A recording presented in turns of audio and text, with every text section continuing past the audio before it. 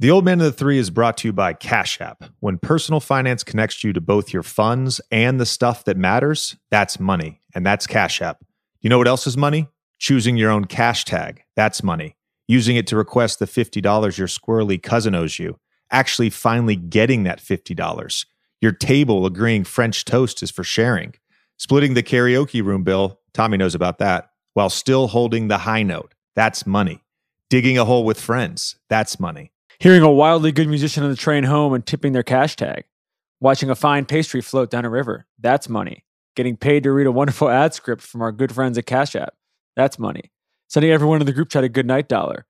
Waking up to all those good morning dollars. Sending, spending, saving, investing, splitting, tipping, donating, gifting, or just typing numbers, all with the number one finance app in the App Store. I would also like to add making a birdie putt on 18 to close out a match. That's money. That's Cash App. Download Cash App from the App Store or Google Play Store today to add your cash tag to the 80 million and counting. Welcome to the Old Man of the Three with JJ Redick and Tommy Alter, presented by Cash App and brought to you by 342 Productions. This is episode 126. Ben Simmons. Tommy, we are back. It's good to be back. We're back. Back with a big one, right? Back with a big one. We've been trying to get Ben on for years. I tried to get him on the JJ Redick podcast with The Ringer. We tried to get him on the Old Man and the Three. We've had some very close calls where we thought we were going to get it done. So we're really excited that this actually happened.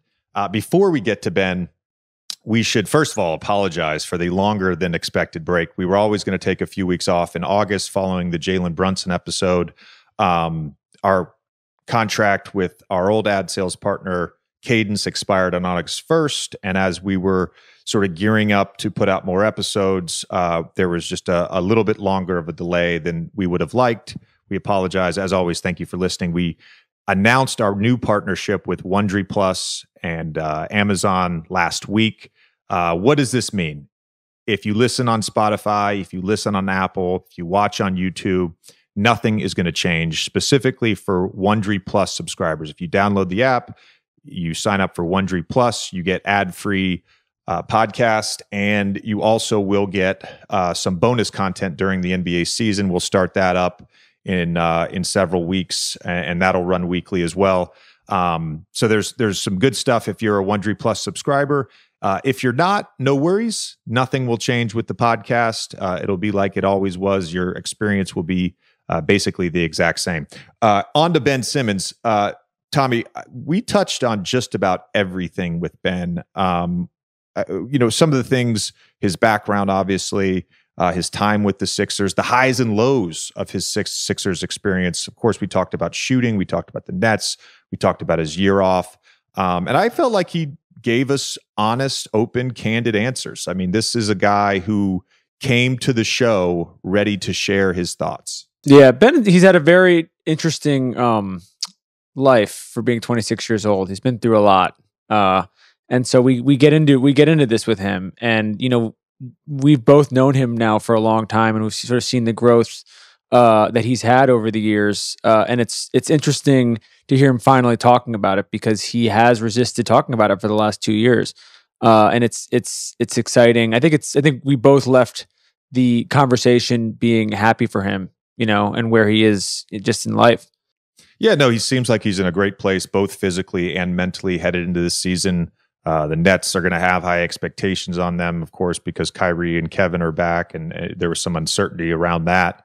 A healthy Ben Simmons combined with the shooting that they have.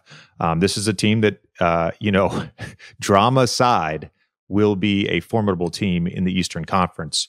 I again, going back to some of the stuff we talked about, like we asked him specifically about the Atlanta series, his last series and last time playing for the Philadelphia 76ers. We asked him about the move where he passed and could have dunked on Trae Young. So we get into a lot of real specifics with Ben, and I think you guys are really going to enjoy this conversation. Coming up, we will be back on our weekly cadence throughout the season. We'll be delivering you at least one episode a week, sometimes two. And just so you know, we have 4 other episodes in the bag right now. 3 of which are with players that have all been All-Stars and All-NBA. and one with one of the best coaches in the NBA for the return of our coaching series. So there's a lot of good stuff for you guys coming up. As always, thank you for listening to the show. Please subscribe on YouTube, Spotify, Apple, Wondery, wherever you listen to your podcast. We appreciate you guys. And let's get to our conversation with Brooklyn Net, Ben Simmons. All right, let's welcome in Ben Simmons. First of all, for clarity's sake, Ben, I've only worn sunglasses on the podcast one other time. It was the day after that I retired. We were actually with Matisse, your old teammate. And it was because I'd had like a very emotional morning and I didn't want my bloodshot eyes to... I wore glasses today because I wanted to look cool for you. I appreciate it. That's the truth. That's the truth. That. The one thing we Tommy and I were talking about this. We have tried for a long time and came very close a few times to getting you on the podcast. Very close, like within hours. Yeah. It was close, but I'm here now. It was close. It was one time. It was literally we were across the hall from each other, and it didn't happen. I'd like to apologize for that. It's all good.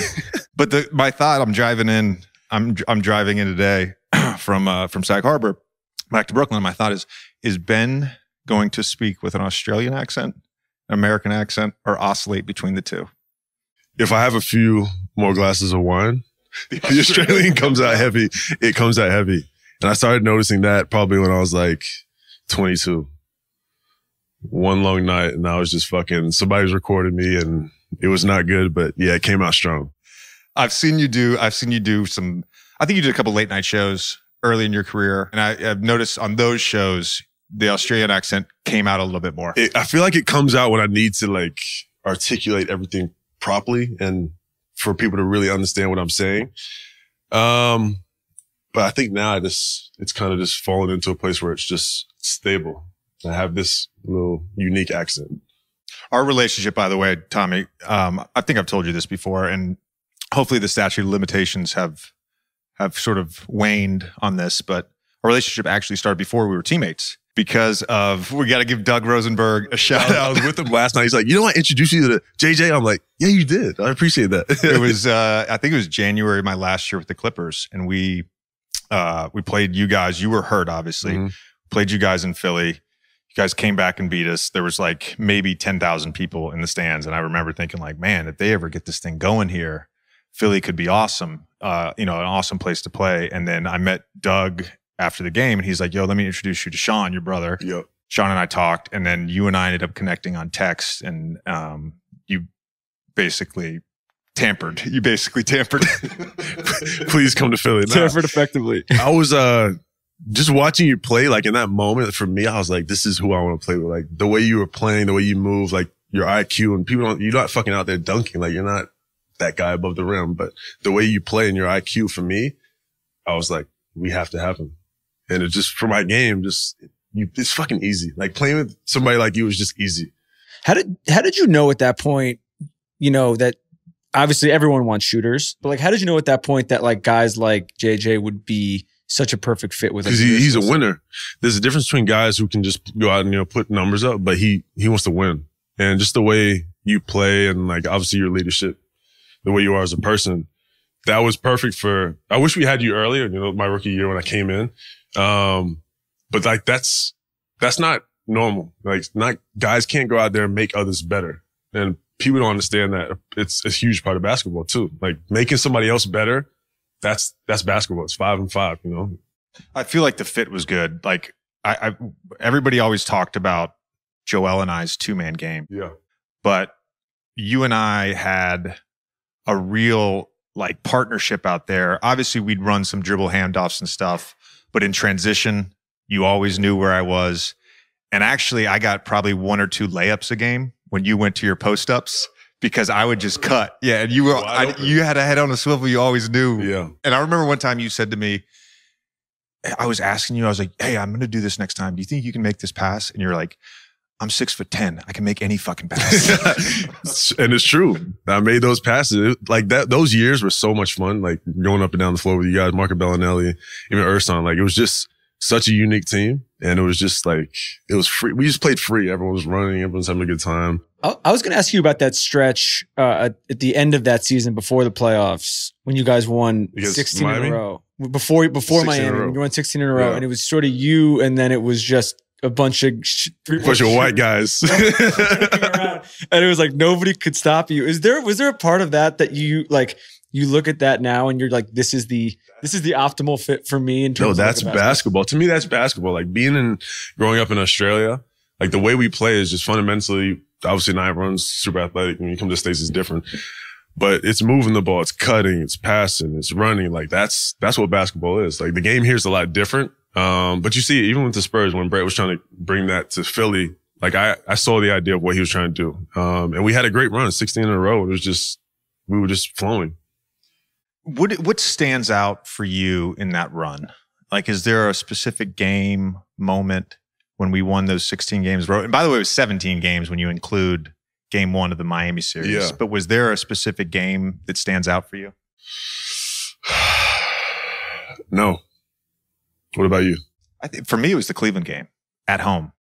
That was a great game. It was a great game. Because we got up 30 in the second quarter. Yeah. And it was, I mean, I've watched highlights of that game, and the ball movement, the player movement, it was like so fine-tuned, yet so random. So it was so hard to guard. And that was probably Cleveland's worst defensive team with LeBron. So they just had no clue. And then LeBron brought him all the way back. I think it was like a 1 point he was game. going crazy. It was like a 1 point game. Yeah. And then you got an offensive rebound, and I think I hit a big shot from the corner to kind of seal the deal with a minute to go. Yeah, that's when I threw up the hands to the crowd. Great moment. Good days. Very good days. You mentioned sort of basketball IQ. Do you think that your basketball IQ is often overlooked by not even just average casual NBA fans, but just the NBA world at large? For sure. I think so. I don't know. It's like, it's easy to just say like, nitpick things about a player. But when you actually look at it and the amount of points I kind of generate in terms of like just different ways, it's a lot of points. Like, and we did some amazing things in Philly, but I think it is overlooked. That's okay. JJ, I was going to ask you this for both you guys about the instincts of passing, because you've always been like this. LeBron's obviously like this. They're, guys you can probably count on one or two hands who they seem to make the right pass every time down the court, no matter what. Yeah. And you've been like that since you came into the league. Can you kind of like describe to the audience how hard it is to actually do that all the time? It's very difficult. It is, but for me, it's natural. Like, it's easy to be like, yes, it's hard, but for me, it's easy. Like, I don't, like some passes I make, it's a feel in the way I move in my body and just seeing like a space in the game where I can, make a balance pass or lob it over. It's just a read and it's a feel for me. So I'd love to say, it's so hard, but it feels easy for me. So I wanted to ask you sort of why you think that your basketball IQ gets overlooked, but I think it goes along with this angst that some fans have because you are not a natural scorer. And is it more joyful for you to get an assist than to make a bucket yourself? Or are they one and the same to you? It's the same. I think it's the same. But also, it depends how we get the bucket. Like, I want to get easy buckets, and it's a team game also. It's easier to guard one guy that's, just his only thing is to score. That's, for me, like, I'm a defender also. Like, I know guarding somebody that just wants to score, it's easier for me to focus on that than LeBron, who makes everybody better. So scoring and assists, it's the same thing to me. It's like, I'm a winner. I want to win. And that's always been the goal for me. Brett was sort of the guy that said, you're going to be the point guard. And you weren't drafted as a point guard. Obviously, people knew you had playmaking skills. We've all seen the summer league highlights from Vegas where you're throwing wicked passes and all that stuff against guys that weren't drafted. But Brett was sort of the guy. And early on in that process, what were the sort of adjustments? What were the difficulties in sort of transitioning into the full-time playmaker and ball handler? It's a responsibility. It's like you're given a lot of responsibility. to take care of the ball, which I didn't really realize until probably my second, third year, like how important that was. And then controlling the pace too. That's something else, you know, I was able to kind of learn, like controlling the pace, reading the game, looking at the clock, knowing what's going on, what plays I need to run, who needs to get a shot, who needs to get going. But there's a lot of things that go into it, that people just don't, the average person wouldn't know. But yeah, it's, I think for me, it was just a learning experience, and it's kind of cool. You know, he's like, yo, you're the point guard. I'm like, sick. Let's go. First game, John Wall. Let's do it. But for me, it was just a learning experience. What about the other side of the ball? Because when I got to Philly, I was 34 going on 35. Yeah. Very spry 34-year-old. But Lloyd Pierce was our defensive guy. And early in the season, we started Jared Bayless for like 2 or 3 games because Jared could guard point guards. And you weren't guarding point guards. Yeah. And then they put me on Jared went out of the starting lineup. They made me guard point guard. So I would start the game on like Kemba and John Wall and Damian Lillard. And I'm like, I couldn't guard these guys when I was 25. What are you doing to me? But then later on, you sort of adjusted and you got to the point where you were guarding essentially all 5 positions. Was that a learning curve? Was that a commitment, a focus? What sort of went into that process of making that adjustment? It's all of that. It's a focus. It's another responsibility. Like looking at some of the guys I have to guard every night, it's exhausting, but it's a huge responsibility. Like not everyone is able to do that.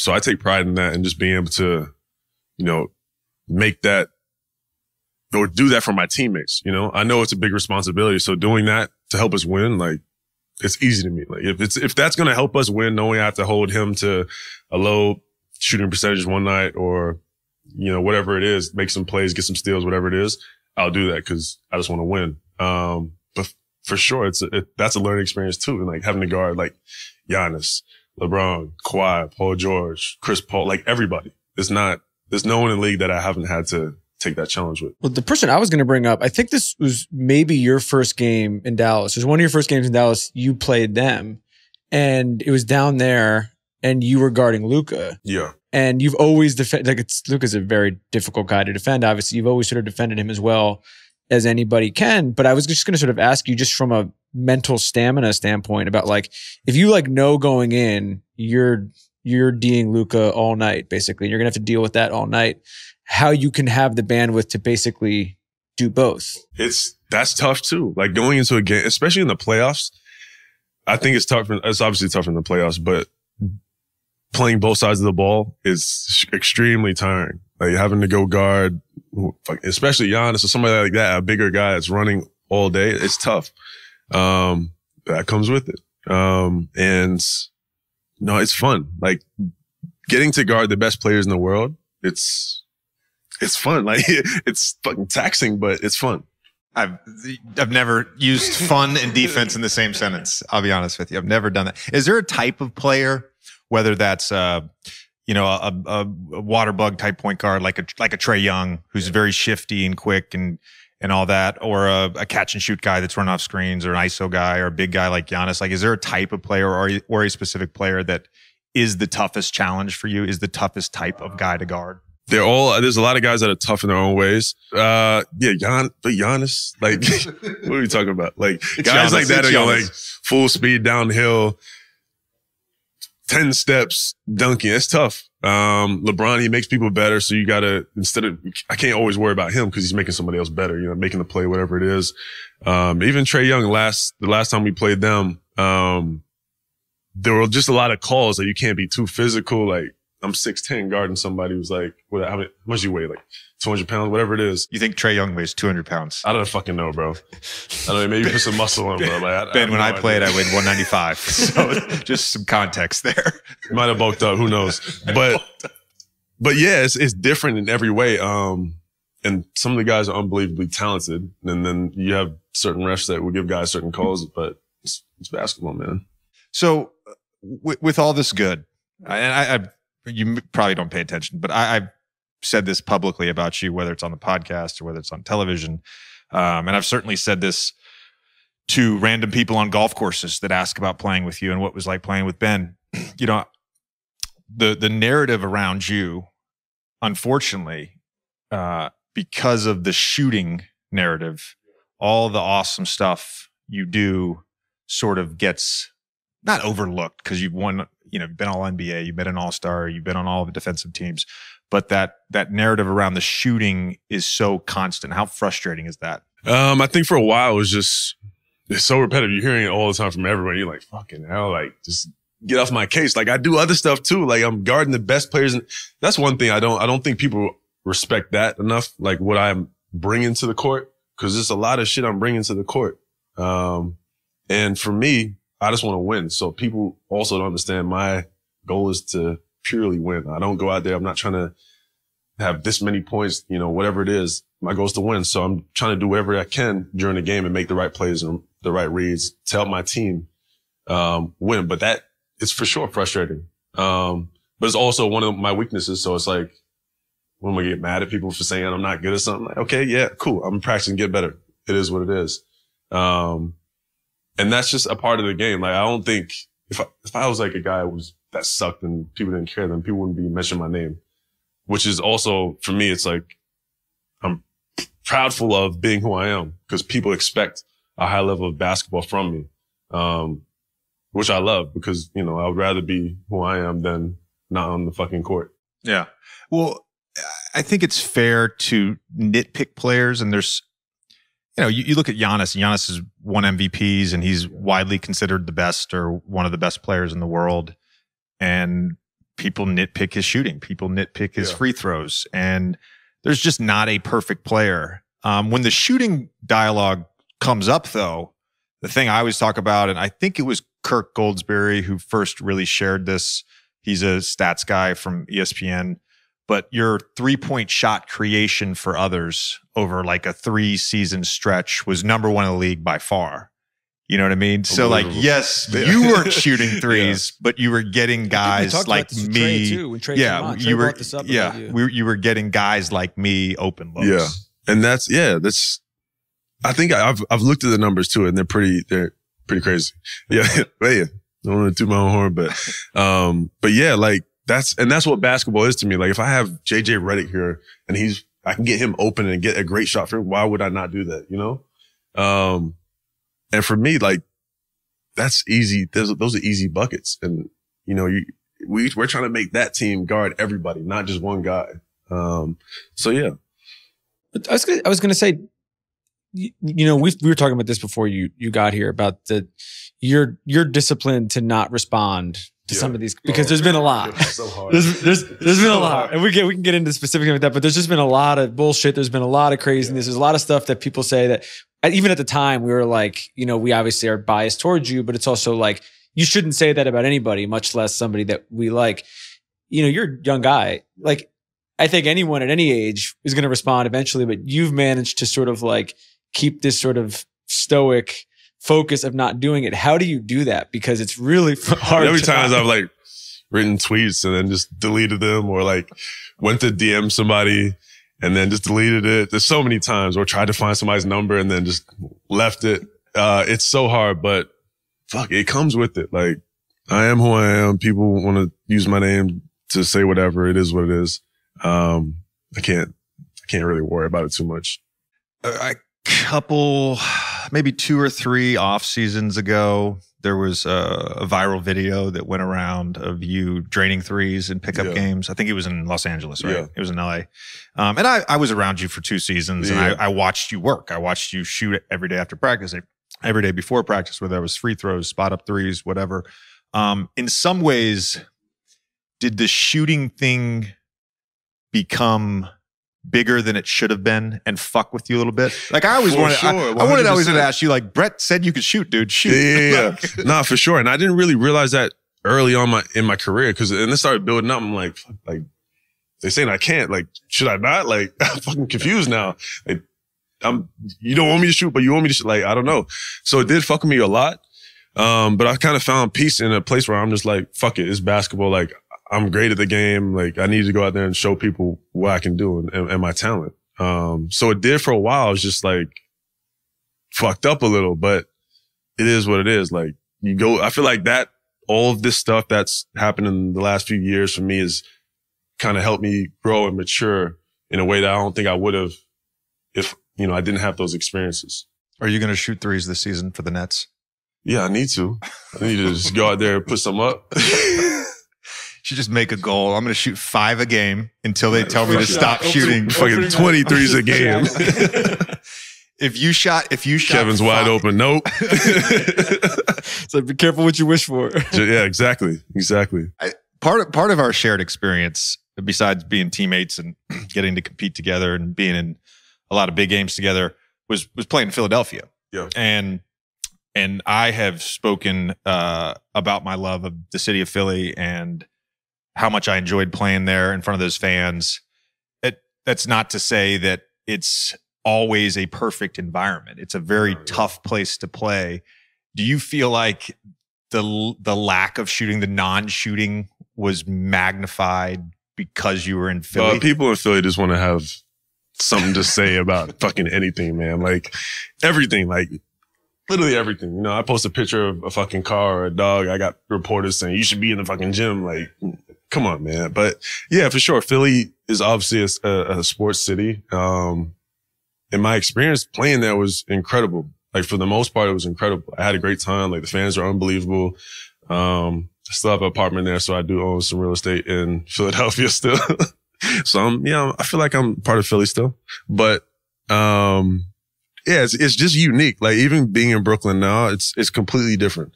Like this is a different experience for me. And I value just that time I did spend in Philly because, I was able to learn and grow in that city. And I got friends for life there. I got my brother lives there. Like I got family there. So yeah, Philly's great. I think people have like a thought that I think that I hate it. What do you think about the process now, looking back? Looking back now, I think the process was, people look at it like the process of like the team, like Philadelphia winning championship, whatever it is. But I think for us, we were going through the process, like building Philly up. There was a moment where Philly, no one wanted to play for Philly. It was like 10 and 72 games. Like and what we were able to do there was great. I feel like we brought a lot of life back into the game of basketball in Philly. Well, I think the general thesis of the process is like, we're going to build through the draft. We're going to try to draft transcendent players. You historically need basically a top 5 or 2 top 10 to 15 guys to win a championship. And you're not guaranteed to win a championship. No. So if you draft a couple of those guys, and let's be honest, they missed on a lot of picks. Yeah. They missed on a lot of picks. And if you do end up drafting a couple of those guys and you become a contender and you become a place where free agents want to go, where guys get traded and they want to re-sign there, and all of a sudden there's a culture and an environment where winning is really valued and you feel like you're in it every year, like that to me means the process worked. Yeah. Do you agree with that? Because I think agree. Everybody thinks the process didn't work because they haven't won yet. Yeah, it's not like you're not guaranteed to win a championship. You just don't want to be in the middle. Yeah. You just don't want to be in the middle. Yeah, you don't want to be what the Pacers did for the last 20 years. Right. No, for sure. You can keep that in there. Here we go. No, I agree with you. Like we've built something there. Like people want to play there now. Like you got Joel's there. Like Tobias is there.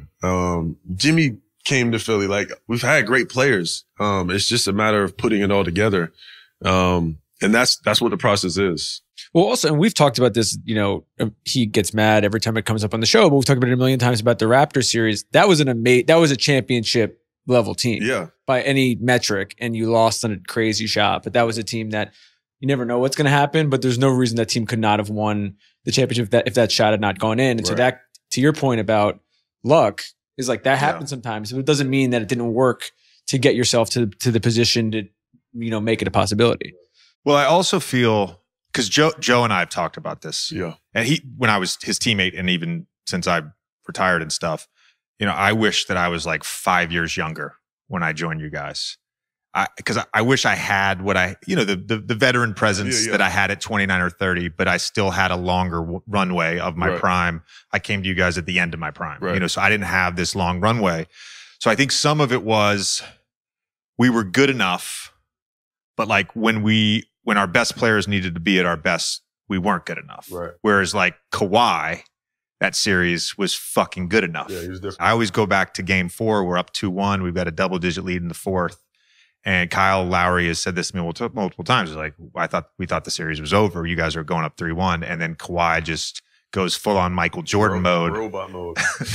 And robot mode. So again, some of it, this is why it's so hard to win a championship, because so much timing and it's not always luck. And certainly you could say Kawhi's shot was luck, or them not calling a travel was luck for them. He did get a running start. For sure. 100%. I'm going to bring this every time the shot. I'm going to bring it up every time the shot comes up. In the Raptors facility, and they're just like, what are you doing? Yeah, like, I know. Raptors fans hate me because of that. It's so bad. But no, you need a bunch of stuff to happen to win a championship. And something's got to go right for you, and potentially something's got to go right or wrong for another team that you're facing. And so, that team to me was as good of a team as I've played on in the NBA. Right. We were close. It's fall, so why are you still sweating in your pants like a savage? Seasons change, and so should your undies. Grab a few new breathable pairs of Tommy John underwear. In Tommy John underwear, you're that much more comfortable, so you can do everything a little better. Name a problem with other underwear, and Tommy John has solved it. Tommy John's breathable, lightweight fabric has 4 times the stretch of competing brands. They come with a no wedgie guarantee, thanks to a non-rolling waistband and legs that never ride up. Plus, they feature a horizontal quick draw fly. Hammock pouch support stops the awkward swing and slap, giving everyone something to be grateful for. With over 17 million pairs sold, people love Tommy John underwear. That's why Tommy John doesn't have customers, they have fanatics. I honestly love my Tommy John because of the breathability. It's just so refreshing, which is not an adjective you would normally use to describe your crotch region. You have to try it. Go to TommyJohn.com/JJ right now for 20% off your first order. That's 20% off at TommyJohn.com/JJ. Again, TommyJohn.com/JJ. See site for details. Let's reverse gears a little bit. Let's go back to your sort of upbringing. Yeah. When did you first fall in love with basketball? I mean, ever since I knew what basketball was, really. But you know what's crazy? I was actually watching on Netflix the And One. Have you seen that? The And One. Oh yeah, the series? And One documentary. Yeah. Growing up, that's who I used to watch the most. Like The Professor, Escalade, Hot Sauce. Those are the guys I really watched when I was younger, because obviously the games overseas, time difference. But I've always just loved the game, and it's like art. For me, it's art. Going out there and be able to move. I can't dance at all. So that's my dancing right there. But I've always loved the game. Yeah. Since since I knew what basketball was. At what point, did you feel like the NBA was at least a realistic? No, that was it. As soon as I knew what the NBA was, I was going. But at what point did you feel sort of confident enough in whether your size or your skill set or whatever it is, where you're like, oh, you never know what's going to happen, but this is a thing that is, on the horizon. He's 6'10", Tommy. He can make any fucking pass. For me, I always knew, like, it wasn't about like how, the confident or anything. It was just like, fuck, like, this is what I want to do. Let's see. Like, even the first camp I went to, Pangos All-American camp, I'm playing guys who are like windmilling, like seniors, and I'm a freshman. And inside, I'm like shitting myself. I'm like, holy shit. Like, I was just watching Andrew Wiggins. I was just watching Julius Randle, these guys. And then I'm on the court, competing against a lot of these guys now that I'm not in the league now. But for me, it was just having the opportunity to go play and then competing against the best. It was just like, this is what I want to do. Is that why you ended up at Montverde? So after Pangos, I did Adidas Nations with Australia. I did a bunch of camps. My name kind of blew up. Through the high school scene. I had offers from everywhere. And then Montverde honestly was just academically the best school, for me. And then my family also felt, comfortable with me going to a boarding school, and, Coach Boyle was great. And just the system they have there was terrific. So if you were worried about academics, why did you go to LSU? After Montverde,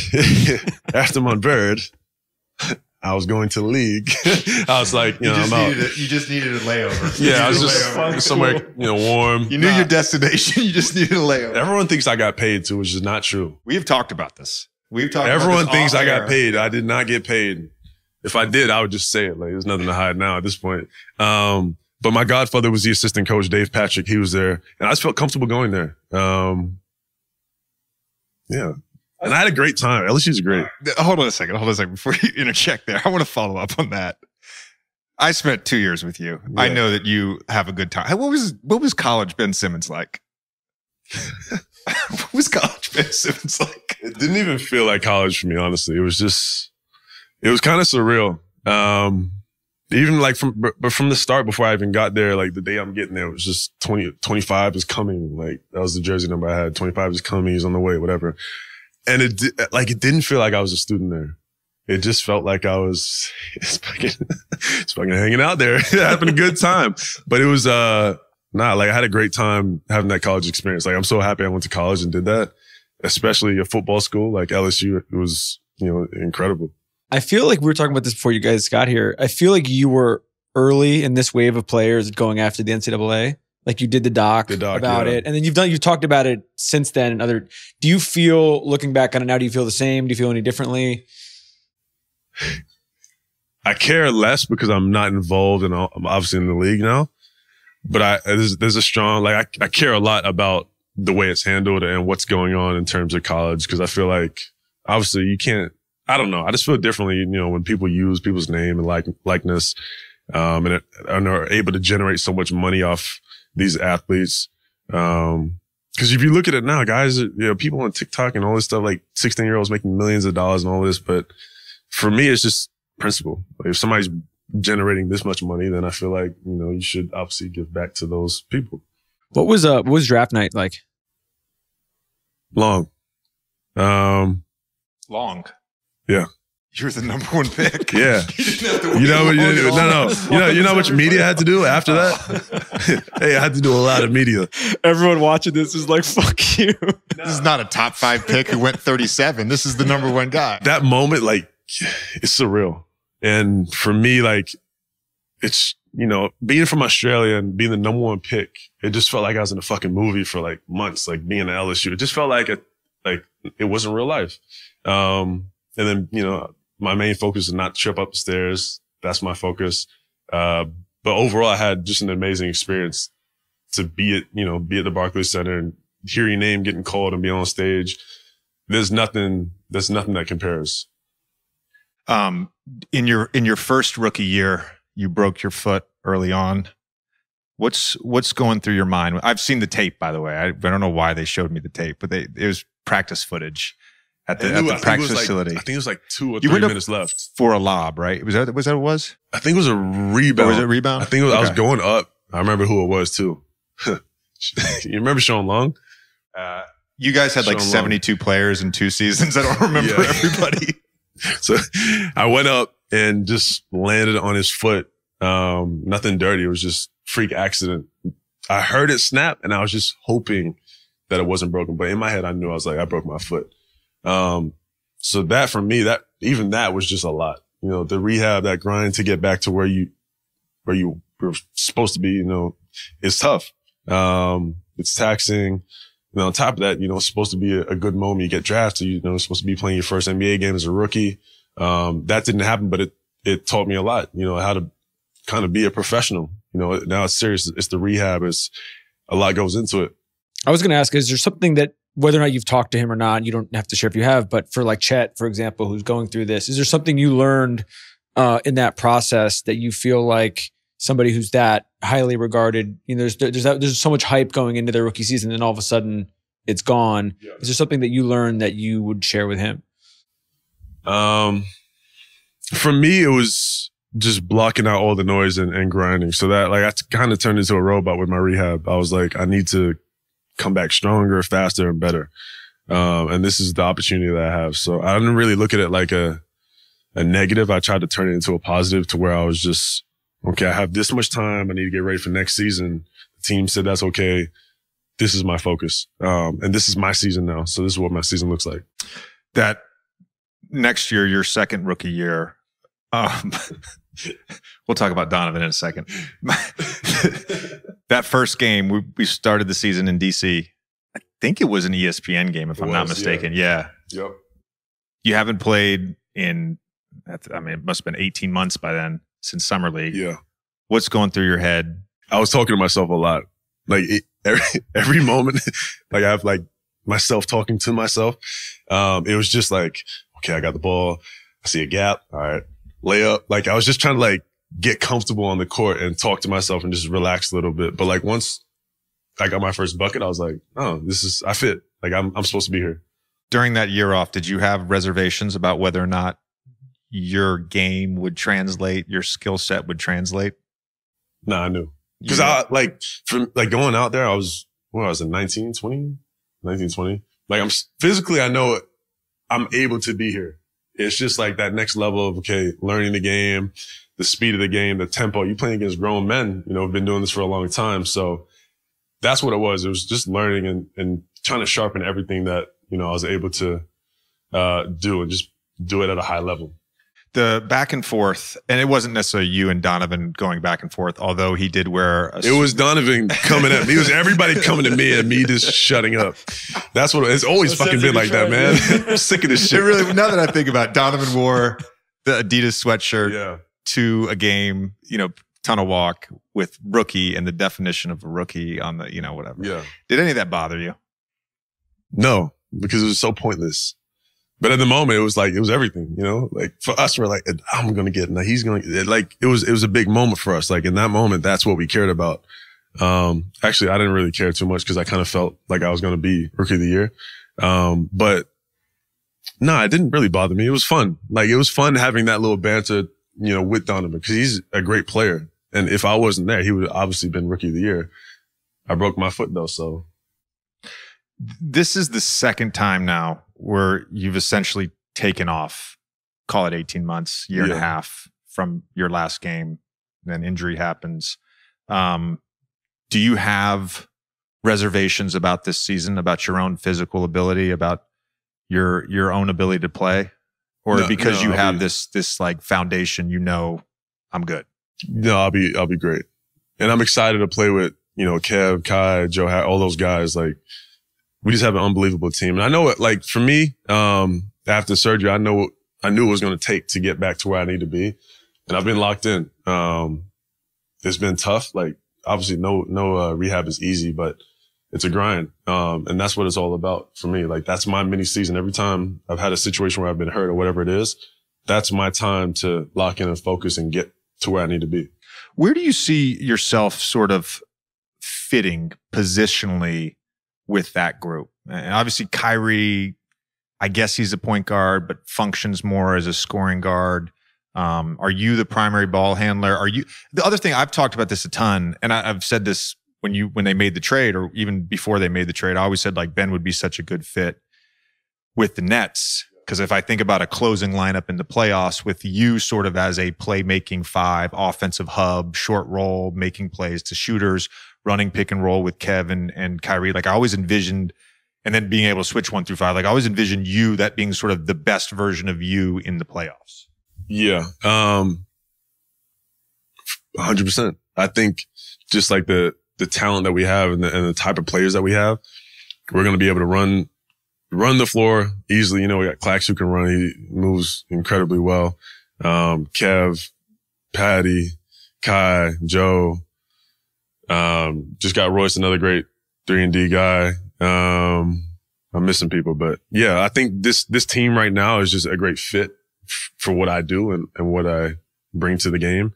I feel like it's Philly on steroids, kind of, in terms of what we had when, you know, you were there and Marco and Ersan. You're saying Kevin's better than me. A little bit. I mean, you know, he's got some shit to his game, but I think, I just think it's exciting. Like knowing I'm going to play with those guys and knowing their games. Like I don't have to fucking guard Kyrie and Kevin. Yeah. Well, I was going to ask you when we were talking earlier about Giannis and Luka and these guys who are so tough to, how are other teams now? Luckily it's not you. How are other teams supposed to defend Kevin? I have no idea. How'd you do it when you were playing against him? you don't guard Kevin. No one guards Kevin. That's what they say. You just hope he misses. Yeah. You just hope like those guys are just so incredibly talented, and they just so like their focus is incredible. Just seeing them work. But yeah, no one's guarding Kevin or Kai. How has your sort of experience been since you've been traded with the Nets organization? And obviously there was speculation about when you would come back, either in the regular season or the playoffs. And of course you got hurt and required surgery. But just these last sort of 6 months, like how has your experience been with this specific organization? It's been great. Like obviously it's going to be good, you know, getting traded anywhere the first few moments, but it's been consistent. The foundation they have is great. Coaching staff has been incredible. Trainers have been great. Like everyone's just it's a very calm place to be. But it's a good environment. Like just going in there every day, it's, you know, everyone's got a happy face on. Everyone wants to work and it's very locked in. You know, when you go into that facility. Can we clarify that you did not leave a group text? No, I didn't. That's what I hate about the internet. Just fucking people just make anything up and it just gets taken too far. But no, I didn't leave a group chat. You know what's funny about that? I actually So hold on. Who reported this? It was I almost DM'd him. Rick Bucher. Yeah. Out of nowhere. I almost DM'd him, man. Out of left Wait, field. go ahead. So I actually text Patty about that. I was like, yo, did I leave a group chat? Like I was so confused. Like, he's like, bro, no one even said anything in the group chat for like a month. Like at that moment, there was nobody even talking in the group chat when we got to the playoffs or whatever it was. So no, I didn't leave a group chat. The other one that I think got thrown around a lot, including by my colleague, Stephen A. Smith, sort of questioning, and I want to get to sort of you sitting out the season in a second, but questioning how you got hurt if you weren't playing. When did this sort of back injury? Look, I was with you when you had back flare-ups all the time when I played with you. I did too. Like it just that would like, how did it happen? I was actually going up the stairs. So initially I had some like soreness in my back when I was working out. Then I went to like go hop up the stairs, run up the stairs, and my whole right side just dropped. And as soon as I went upstairs, I laid down and I could not move. You saw me in Milwaukee, right? No, you weren't there. In Milwaukee, I had the same thing where I went up for a layup against the Bucks. No, that was the year after I left. I went up, twisted. And as soon as that happened, I knew. I was like, oh, I can't even move. Like it shot down my leg. I was in so much pain the whole games. You know, Scott Epsley had to pull my leg and give me traction. Otherwise, I was going to be like, felt like I was fucking dying. I was throwing up because I was in so much pain. Pain goes all the way down your leg. I couldn't sit like this, so I couldn't sit in the car. Everything I was doing was just fucking painful. But yeah, I ran up the stairs and my whole right side just dropped. Which disc was it? L4-5? L4-5, yes. I mean, look, as from somebody who has had their fair share of back injuries, you know, I've had L5S1 degenerative probably my whole life. You know, I mean, they discovered it my rookie year around the draft, and like there was questions about whether I'd be able to recover from that. You know what I mean? And my first year with the Clippers, L3, my quad stopped working. I had a nerve disruption and my quad stopped working. So I never had surgery. I never went to surgery, but like that was something that I always had to monitor. If you did an MRI on my back right now, you'd find 3 herniated discs. Like I can function because I have figured out ways to sort of combat all the different triggers or whatever. The process of coming back from this surgery, it's tough. Versus the normal sort of maintenance you have done over the last few years as these things have popped up here and there. Is there a huge difference? Is one harder? In terms of rehab for the surgery? Yeah. Yes. And yeah, for sure. It's a process. You know, it's back surgery. So first few weeks, I'm not doing anything. But I walked out of surgery. So it was a huge relief actually. And you know, that nerve needs time to grow back, and to heal. So that connection between my brain, my nerve, and my leg was slowly coming back. When I had the issue, my foot was limp. Like I couldn't. Drop foot. I'm dragging my foot everywhere. I barely could walk. But that process of getting back, it was tough, but it it was for the whole time, I really just had to be focused and locked in and knew it was going to be, you know, timely, but, you know, over days and, you know, keep adding them up and having good days and getting back to a good place. I don't know why I just thought of this.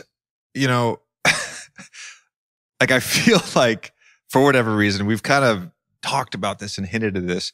But, you know, for someone who is very accomplished in their career, Me? You think? Yeah. Rookie of the year, all NBA, all-star, defensive, all defensive team. I get a lot of negative stuff, so it's nice to hear. No, I'm just saying, like, pre-26. You're like 26 years old. You're like fucking ridiculed. You're ridiculed. And I don't know. I was like, when you were going through the back stuff and then it came out that you had to have surgery. Yeah. I was just kind of like, man, fuck those people. Yeah, like, honestly, because it's the hard part about the modern athlete and just having to deal with sort of the constant stuff on social and 24/7 news and aggregate and all that stuff. But it's like, not everybody's getting the real story. And for such a nice young man, I don't consider you to be an asshole. Yeah, no, I don't necessarily think, like, maybe some of the ridicule, we all should be held accountable for things. Like, some of the ridicule I get, but some of it I think is undeserved. I'm sorry. Yeah, no, for sure. But fuck, like, what are we gonna do? That's why I'm here. But I also know it comes with like who I am. Yeah. So I'm comfortable with people saying what they want majority of the time. Like, unless they're really wrong, then it's and some people they're just dickheads. Like, will say it just to try to put me or bring me down, that just shows more of, you know, who they are, which is fine because I'm keeping tabs on everybody and what's being said.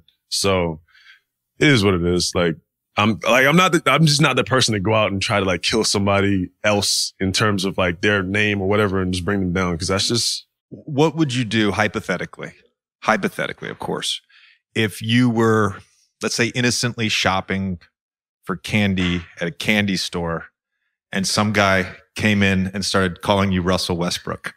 What would you do? Oh man, that was so unnecessary too. Cause I was just trying to get some fucking candy, man. Like, I was having a good day in the mall, got some hair product from Sephora. And then went to get some candy. And this guy came out of fucking nowhere. You know what's crazy about it though? They say he's got the camera in his glasses, right? Oh, so he didn't have his phone so up. He did have his phone up. But when I kind of saw, it was a black screen. So I'm thinking like, oh, he's just playing with me. And that came out a month later. So it didn't come out. That didn't happen and then come out. It happened a month later. It's so crazy. Yeah, it's just. But I heard he went on the radio and said I rented out the store. Did you rent out the store? How do you rent out a candy store in the mall? What am I doing in a candy store? Also, who's interviewing this guy? Wait, here's a question I have for. So if you rented out the store, how did he get in the store? Exactly. But also, what the fuck, man? It's just, it's crazy. But I think he went and said that on the radio, whatever, just because he was getting a little bit of backlash and people were kind of like, that's corny. Like, it wasn't funny in the moment. It was, it wasn't. There was no joke. It was objectively not funny. Yeah, it just wasn't funny. We could sit here and laugh about it now, but it was objectively not funny in the moment. You know what's funny about it? The fact that like out of everywhere in the mall he got me, it was like in the candy store while I'm getting candy. That was probably followed you around to see. It could have been funnier in Sephora. It could have been funnier in Sephora. Did you rent that store out too? I did, yeah. Rented out the whole mall. Yeah, rented the mall. Fuck. But my back question for you, we've talked about this with a few different guys who've had sort of significant injuries, but as pro athletes, you have to be, we're just talking about this in LA a couple weeks ago, you have to be so in tune with your body to a level of you will know when you have something wrong before anybody else does. And you obviously have known this, you know, for a while because of your injury history. Is that something, both with this injury, like, the way you described it, you knew right away, but is that a challenge to not be able to describe that to people where you're like, I know that I have this thing, but I can't, there's no way that words can sort of define it because the person watching this or listening at home has no idea what these injuries are actually like. Terrible. Yeah, you can't, like, it's easy, like, because the thing is, you have a lot of guys in the NBA that might be like, oh, I'm sore today, like, I'm hurt, like, I can't play, like, right? So for me and the situation I'm in is not a normal situation, so it's hard to be like, yo, I actually can't play. But knowing me, I'm like, let me just try and prove them wrong. Let me try to get on the court, because everyone's, saying like, you need to play, otherwise, it's going to be bad for you. And I'm like, all right. So when it got to that point when I'm in practice, like, I know I'm not feeling right. I can't, my muscles, my glutes not working. Like, I can't jump, I can't dunk, and people don't see that stuff, but that was the reality of it. And me, I'm about to go into game 4, try to go into game 4. I'm on the ground. I can't even move. So it's a real thing. And for me, it was frustrating, because you have everyone saying whatever. But I try to block that out. And, if I'm hurt, I'm hurt. Like, I'm not trying to sit out.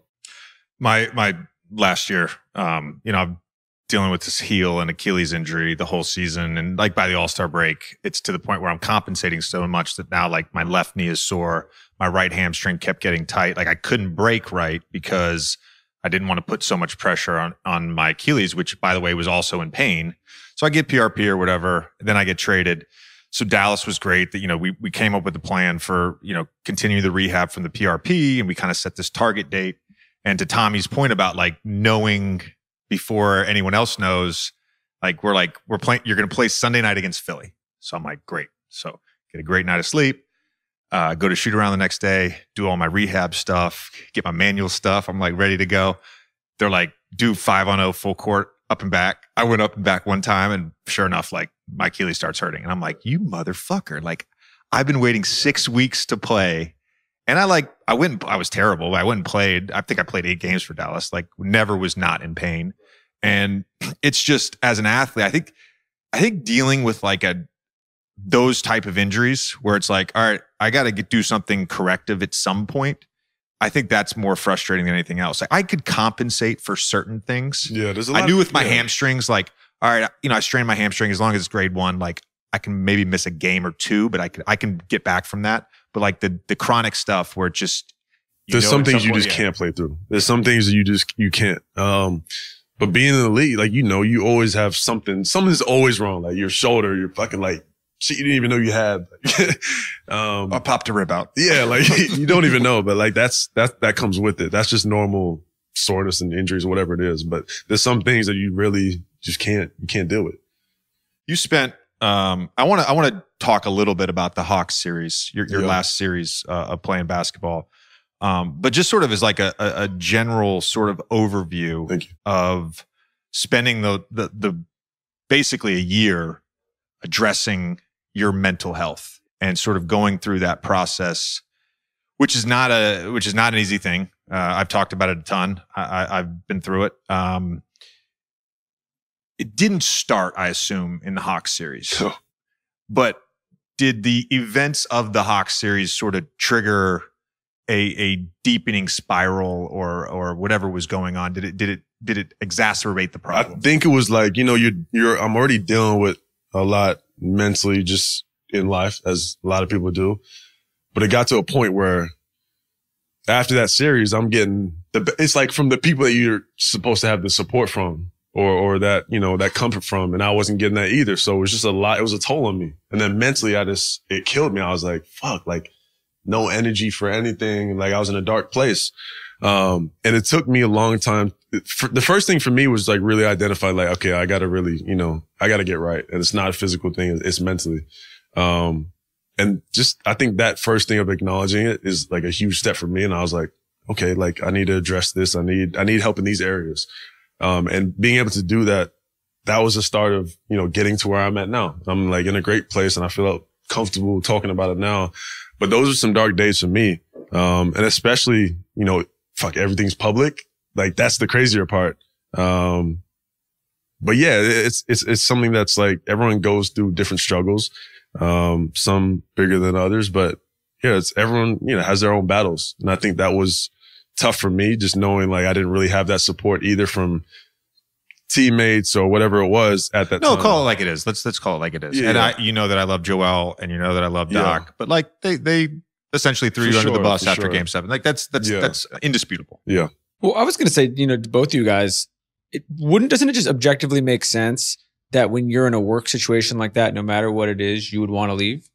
Like, I don't know what job you're in where that kind of thing happens, where you would not want to look to do something different. You wouldn't want to just like opt right back into that situation after that kind of thing happens. It feels like everybody should want that. And I understand the dynamics of the NBA and the value of a player like you and everything like that. It's not going to happen overnight. Tommy, you know that athletes aren't human beings, man. We don't operate the same way.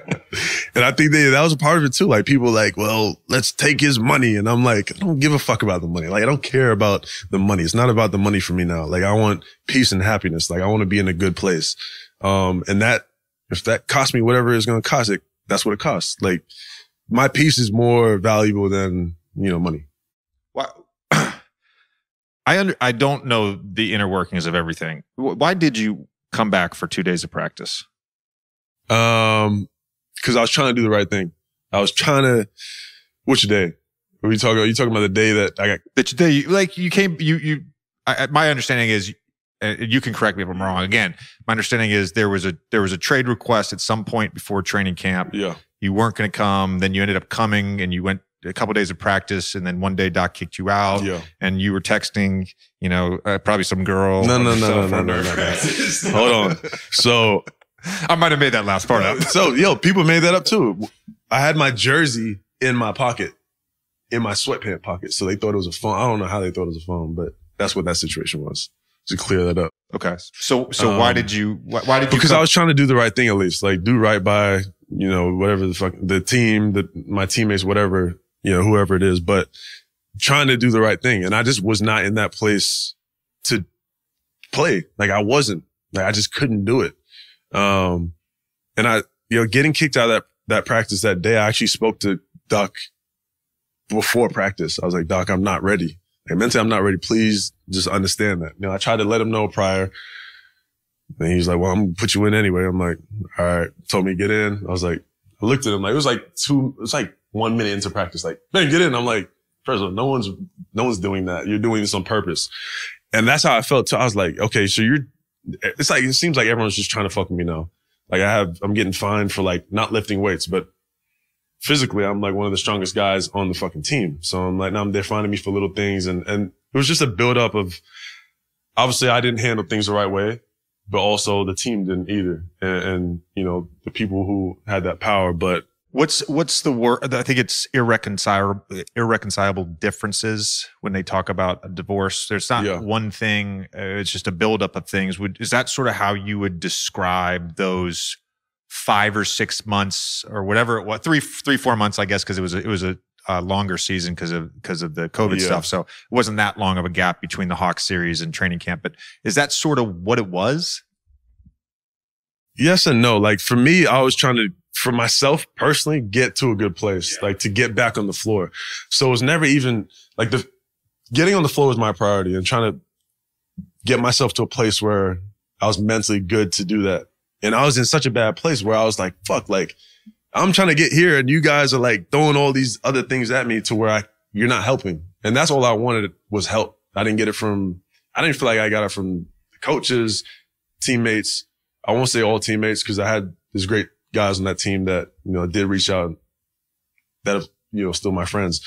But I didn't feel like I got that. And it was just a tough place for me. Is that we've talked about how this is what you signed up for to a certain extent, to the union you're going to have to deal with. But I just am thinking about this, and you're putting myself in your shoes for a second, of like, when this kind of thing is happening, and we've talked about all these sort of reports that have come out that haven't been true and everything like that, but it feels like it's a cascading thing where what makes this different, to my point earlier about most jobs, is everything is public and you have no way to respond. So they could say, like, everyone flew out to your house in LA and you said, fuck off, I'm calling the cops on you and stuff like that. And what are you going to do? You can't respond to every single thing. That I forgot that happened. But that's all. Yeah. So like, so many things happen and people don't really realize, like, that's not the truth. Like, you guys were going to fly out. Now you want to fly out to the end of when training camp's about to start. Like, I was in LA for months. Like, no one came. Like, no one was there.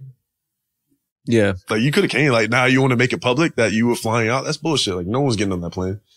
But come on, man. Like, it's fucking truth. Like, there were guys in LA that didn't say anything to me. But like, that's irrelevant to me. Like, there was a lot of things that were just getting put out, like, that shouldn't have been put out. and those people know, who they are. But what happened in the Hawks series? We lost. For you personally. Because look, I obviously played with you for 2 playoff runs, and you had some monster series. I mean, the series against Miami, our first series together, you were like 18, 10, and 9. Even the series prior to the Atlanta series, you were 14, 10, and 8 against Washington. Like, you're putting up numbers, obviously playing great defense, and you did play great defense at times during that Hawks series, but what happened? Like you weren't at your best. You'll admit that you were not at your best for sure. And so what went into that? Was that the Hawks? Was that you? I think it was me, and it was a build up over time that I was kind of like deflecting, like I was just pushing it to the side and not addressing like my mental health. And I was, it's hard to do that when you don't really know why do I feel like this? Why am I feeling this way? And why am I, just different things. And once I was able to really address it, I was like, oh shit, like I want to get myself right. I want to get to a good place mentally and be able to do my job and learn to deal with, things I'm dealing with in the right ways and not, going down a downward spiral. Cause there's a lot of people that go through it and never address it. Is there anything that you look back on, and it could have been the Hawks series. It could have been at any point in time in Philly. Is there anything you look back on? You were like, you know what? Wish I'd done that differently. No, because I wouldn't be here. I don't think we could say, yeah, I wish I went up and dunked the ball. Like because that was the whole game. Like, come on. No, I think if I didn't go through what I've gone through the last year and a half, then I wouldn't be where I'm at now. And I think I needed to go through all that and have those experiences to be where I'm at now. That's fair. Yeah. And I think that's true of any human being. Yeah. I think that's life. I think whether it's failures, struggles, having gone through some very serious mental health stuff myself and having worked through that, like I'm a better human being. I'm a stronger human being because of it. And like, I think that's wonderful. So we had Matisse on, right before the start of last year. And we recently had Trey on, at some point during the playoffs. I think it was in May. And we talked about that play. And, I'd love to just hear sort of your breakdown of what happened on that play. Cause that entire series, you guys are up 2-1, you end up losing 2 straight games. You go down 3-2, you win game 6 and you lose game 7 at home. Like there was a lot of things that happened in that series, but for whatever reason, that's the play that everyone talks about, that everybody sort of puts on you as the blame, right? The 100-point basket. That single play. Yeah. In the moment I just spun, and I'm assuming Trey's going to come over quicker. So I'm thinking he's going to come full blown, and I see Matisse going down. Matisse is athletic and get up. So I'm thinking, okay, quick pass, he's going to flush it, not knowing how much space there was. It happened so quick that you just make a read. And in the playoffs, you need to make the right decisions majority of the time. And for that moment, bro, it happened, and I was just like, okay, fuck, now we got to go make another play. So that's how I'm thinking. And I didn't realize how, everyone's posting. I'm like, is that big? Like, in fairness to you, and I'm not giving you an out here because you absolutely should have dunked it.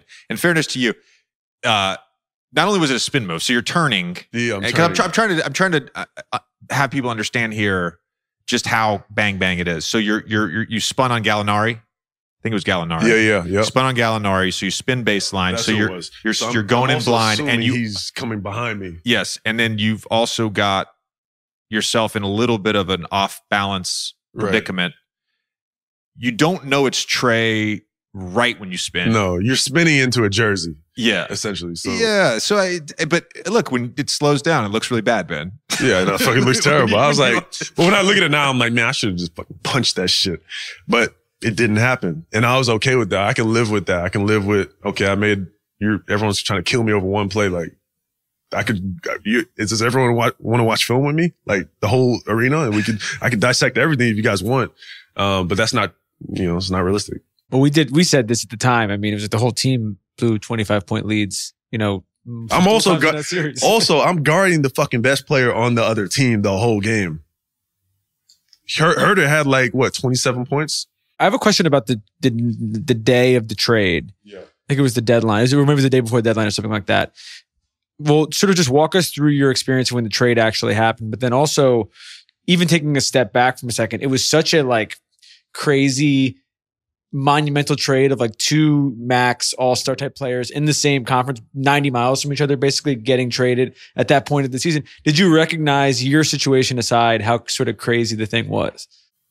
No, I didn't care about. I literally did not care about who was getting traded for who. I just, in that moment, it was just, I actually broke down. Like I had to have a moment by myself because I was sitting in the office with, I had family around. It was just, time was going down. And then it happened. And it just was like a shock because like, I spent six years in Philly, like got friends there. And now you're telling me like I'm going to New York. I'm like, okay, my family's there too. Like it was very emotional for me all at once. I had to like sit down and just like gather myself. Well, I was gonna, I mean, this is we've gone over this a little bit, so sort of bear with me for a second. But like, I watched a lot of the stuff that Barkley and Shaq and those guys were saying, and he mentioned Stephen A. before and everything like that. I personally like Jay just said this before, like your ability to withstand that kind of thing is really impressive because anybody at any age would hear that kind of personal attack and they would feel that this is not somebody talking about my basketball, this is somebody talking about me as a human being. Where are you now? Because you're, we've known you for a long time. You're in a really good place basketball wise, but then also mentally. Yeah.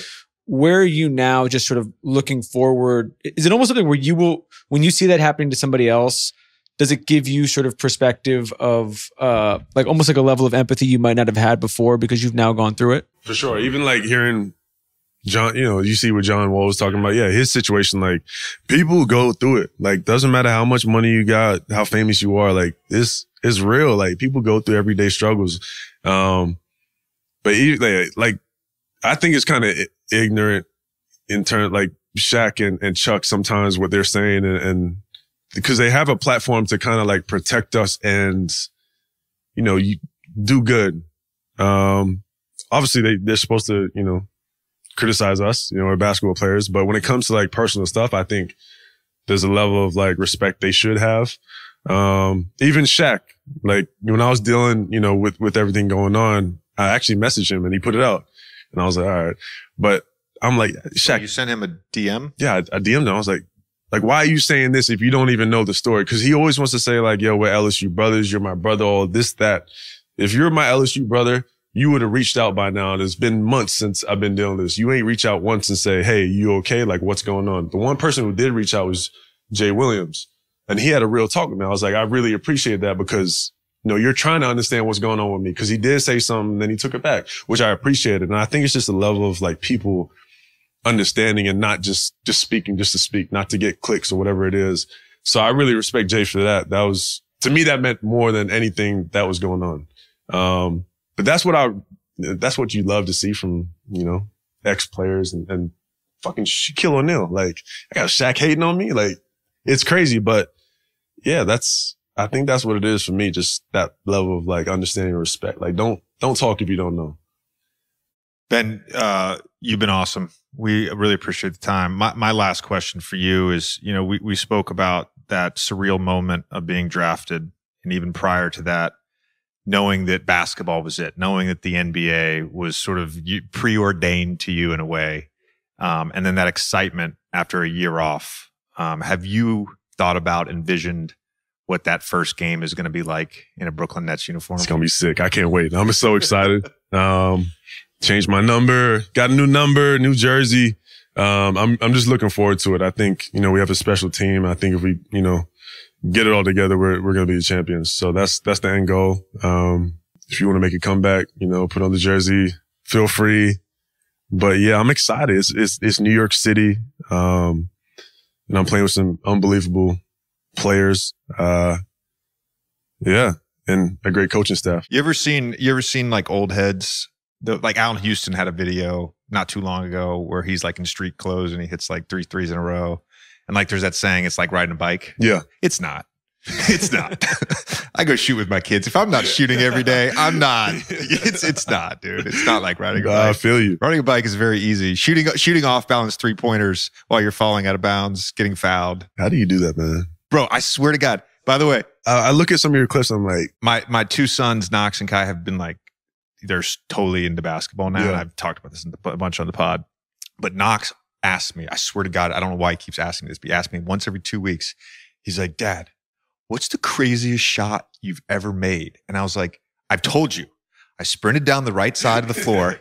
Ben Simmons did some dribble move. He threw it to me. I was falling out of bounds behind the backboard. I got fouled. I made it. oh my God. It's my favorite shot I've ever made. Against the Lakers. Against the Lakers in LeBron. Incredible. You had so many of those too. And Bellinelli. You both were just like fucking jumping sideways and shooting threes. Like, this is sick. Are there any specific, you're obviously 100% right now health-wise. Yeah. Do you have any specific basketball things that you're sort of, not that you're, going to unleash them in October, that you feel like are different in your game that people might be surprised by? I think just the way at my pace, controlling the game, and using my size to get where I want. I think like over time, like even you look at LeBron, like he's not as athletic or anything like that, but his IQ and just the way he wants to get us to a spot, he's going to a spot. It's just certain things and learning over time, just taking out the extra unnecessary movements, I think is huge. Yeah. Ben, again, you've been an awesome guest. We would like to give a special shout out to our good friend Sean Feeney, who unfortunately we blew up his email last time when we shouted out him and Lilia and Missy. We're here at Feeney Pizza that just opened here in Williamsburg in Brooklyn. It's been sold out every night. Go give it a shot. Excellent pizza. We thank him for the space, and thank you for the time, brother. Appreciate you guys. Thank you.